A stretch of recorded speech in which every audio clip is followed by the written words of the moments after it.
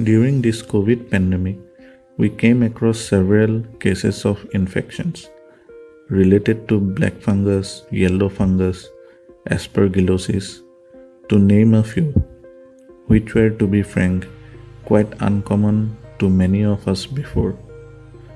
Most of the general people were not even aware of such infections until recent days. COVID-19 infections seems to be a complicated and a long-term infection. When we have COVID, we just need to fight and survive it, or that's what we believed. But the critical part comes after the COVID-19 infections.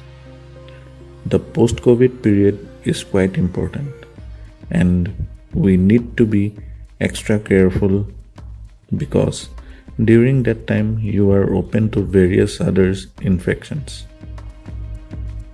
One such infection which is recently being observed among COVID patients as well as post-COVID patients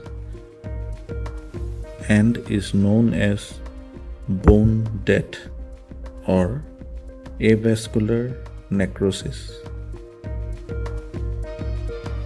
Even though the cases are few, but it is definitely another worrisome problem on the rise.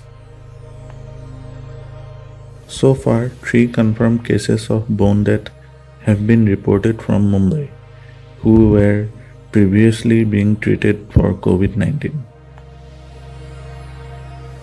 In this video, we will try to provide you informations related to bone death disease, symptoms associated with bone death, how bone death is linked with COVID-19, treatments, and few other things so that we could understand about the disease and could detect it at an early stage before it grows into a severe condition. What actually is bone death? Basically, it is a disease which results in temporary or permanent loss of blood supply to the bones. So, when the blood supply to the bones is cut off, the tissues in the bones dies, and as a result, the bone collapses. The most commonly affected is the thigh bones. However, this condition is not concentrated on a particular bone, but can also affect several other bones at the same time. Causes of bone death. Well, there are quite a few causes due to which one may suffer from bone death. The primary causes being injury or fracture, damage to blood vessels, prolonged use of medicines, especially steroids, use of alcohol and smoking, specific chronic medical conditions, cancer radiation treatment, and sickle cell anemia. Let us learn the symptoms associated with the bone death. Basically, symptoms may vary person to person. However, the most common symptoms being joint pain, limited motion due to pain, severe pain as bone and joint begin to collapse. Is bone death a life-threatening disease? It doesn't look like a life-threatening condition. However, if not treated at an early stage, then it may lead up to being bedridden for life or in urgent need of hip replacement. What are the affected areas? Most of the affected areas are basically the joint areas like hips, knees, upper arm, shoulders, ankles, and jaws. The age group where the bone death disease is common is between 30 to 50 years of age. How is bone death related to COVID? Previously, bone death disease could be seen with only few cases. However, recently there has been a spike in the number of cases among the COVID recovered patients. Doctors and other medical practitioners are relating COVID with bone death due to the following reasons. COVID is known to clot blood in arteries and veins, which may also result in clot in the vessels supplying blood to the femur bone, thus resulting in bone death.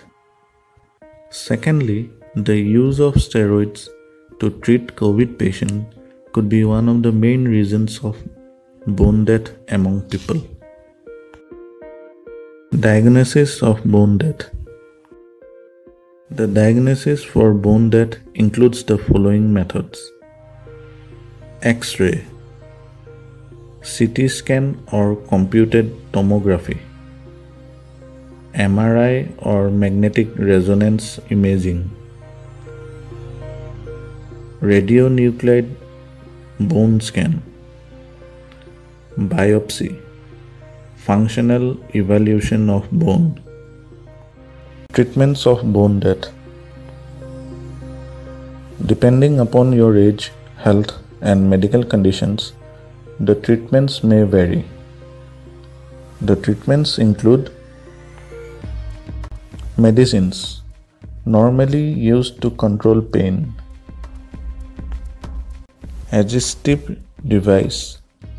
It is basically used to reduce weight on the bones or joint. Pore decompression. It is a surgical process used to reduce pressure and increase blood flow and slow or stop damage to the joints. Osteotomy.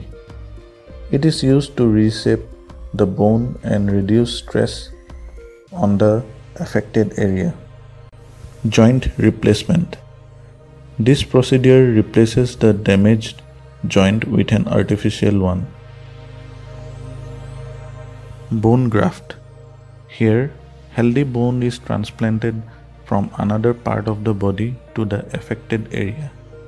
Apart from these above mentioned processes, there are other procedures as well, like electrical stimulation and other combination therapies for bone growth.